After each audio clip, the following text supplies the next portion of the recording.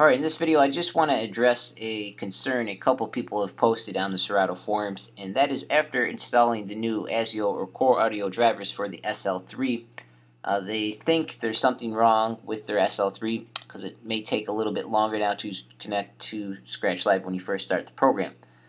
They didn't mention this, but after installing the new ASIO core audio drivers, it may take a little bit longer for Scratch Live to connect to the SL3 or the 68.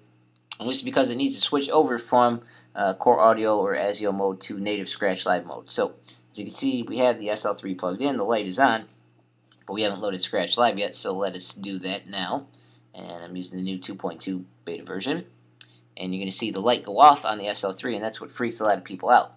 So they think something happened to their SL3, it's broken, and they start panicking. Well, don't panic, just wait it out. It'll eventually kick over.